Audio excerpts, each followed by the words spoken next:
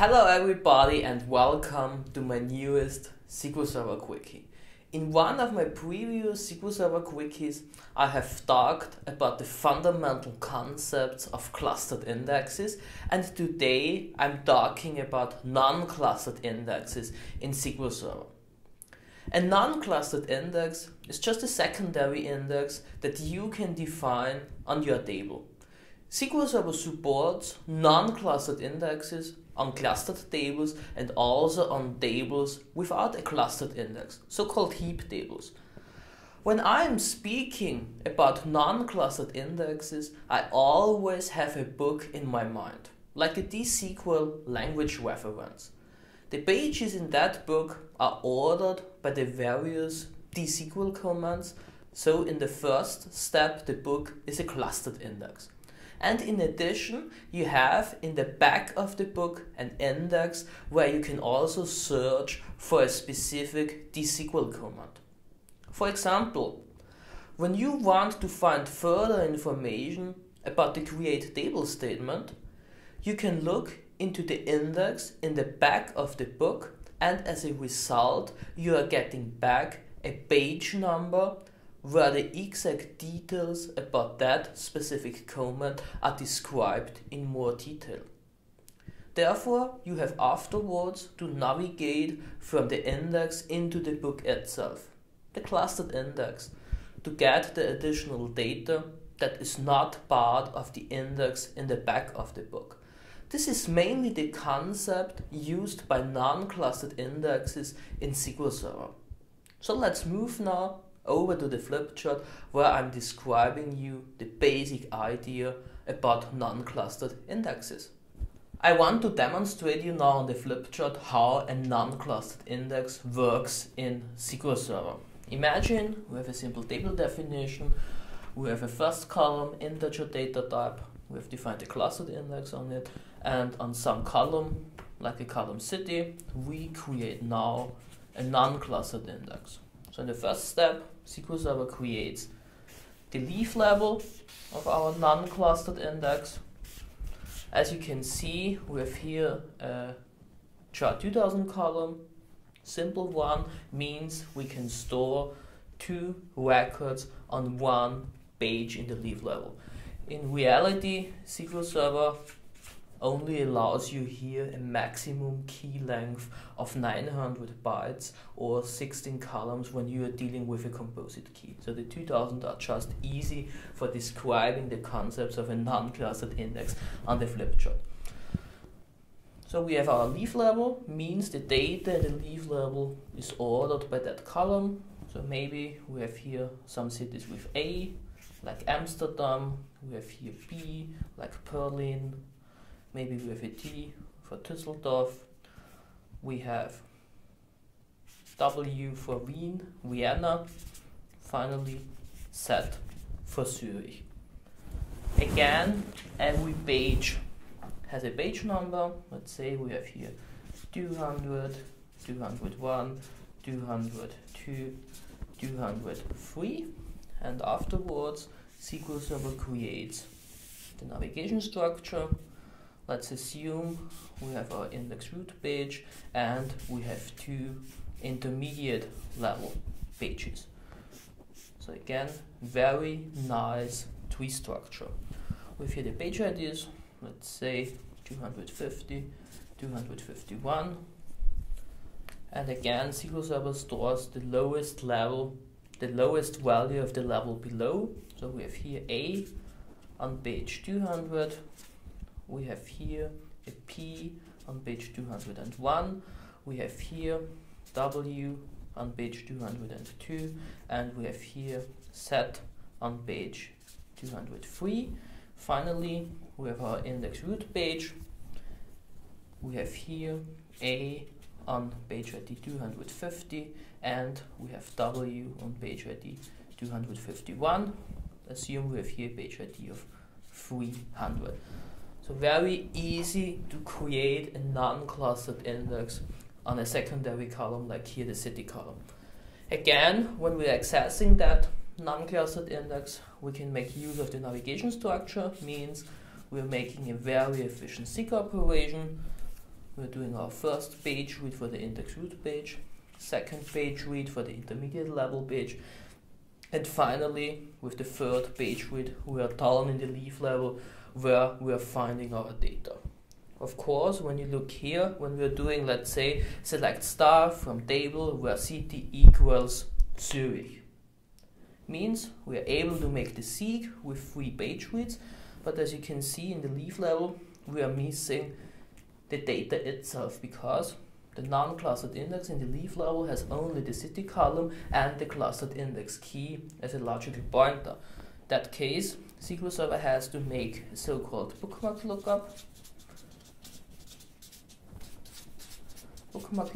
and retrieve the additional data from the clustered index. Bookmark lookups are very, very expensive, especially then when your statistics are not accurate or you're dealing with parameter sniffing programs, and bookmark lookups can also lead to bookmark lookup deadlocks when you have a concurrent write activity in your clustered index.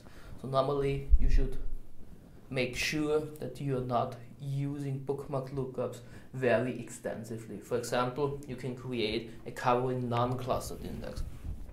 And besides the seek operation, we also have the possibility to make a forward or backward scan, because those pages are again interlinked in the leaf level of the non-clustered index.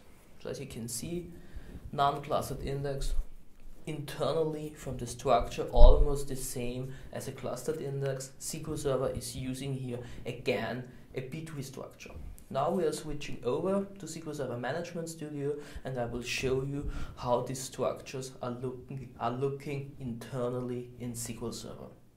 In the first step of this demo, I'm creating a new table. As you can see from the table definition, every record is 400 bytes long. Therefore, SQL Server is able to store 20 records on a page of 8 kilobytes. Afterwards, I'm creating a unique clustered index on the first column, custom ID.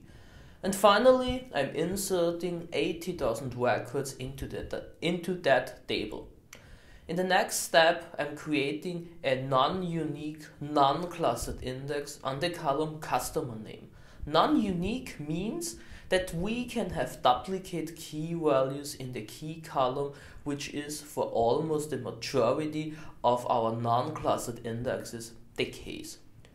With the dynamic management function systemdb index physical stats, I'm retrieving the physical statistics of the created non-clustered index. As you can see from the output, our non-clustered index consists of 3 levels. We have the leaf level, the intermediate level, and finally the root level with 1 index root page. In the next step, I'm creating a simple helper table in which we store the output of the dbcc int command that we execute in the next step. With a simple select statement against the helper table, I'm retrieving the one and only index root page. We are using that page ID in the next step to dump out the page with the dbcc page command. But before we do that, we enable the trace flag 3604 so that we are getting back the results from the dbcc page command. As you can see from the output, the index root page of the non-clustered index stores 16 rows. SQL Server stores here the key column of the non-clustered index, and because we have created a non-unique non-clustered index, the clustered key is also stored. This is a very important thing to remember. In the non-unique non-clustered index, the clustered key column is also part of the navigation structure of the non-clustered index. This also means that you can get a very large navigation structure when you have a very large clustered key, like a unique identifier column. Therefore, the choosing of the correct clustered key is a very important topic in SQL Server. The clustered key is needed here to make our index records unique, because the non-clustered key itself isn't unique. I'm taking here now the 7th page ID and using it to dump out the next level of the non-clustered index. As you can see from the output, the intermediate level page has the same structure as our index root page. Again, we have the clustered key so that we are dealing with unique index records on the index page. And finally, I'm taking another page ID and dumping out a leaf level page of the non-clustered index. In the leaf level, you always have the clustered key as a logical pointer to the data itself. Just think back to the SQL language reference book. At the end of the book where the index resides, you also have a page number as a logical pointer. And you are following this page number to get the details about the SQL statement that you have looked up. And the same concept applies to non-clustered indexes in SQL Server.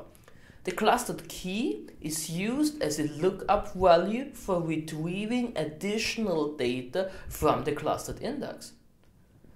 When you have referenced in your select statement columns that are not part of the chosen non-clustered index, then SQL Server has to perform a so-called bookmark lookup. And bookmark lookups can be very dangerous in SQL Server. In this SQL Server Quickie, you have seen the basic concepts about non-clustered indexes in SQL Server. As you have seen, SQL Server uses internally a B tree to structure the index. It's the same concept as with clustered indexes. The key of the non-clustered index defines the physical sorting order of the records in the leaf level. You have also seen how a non-clustered index looks like internally and why SQL Server needs the clustered key or the row identifier as a lookup value. I hope that you have enjoyed this SQL Server Quickie, and I also hope that you have now a better understanding about non-clustered indexes in SQL Server and what are the differences to clustered indexes. Thanks for watching and see you very soon in one of my next SQL Server Quickies.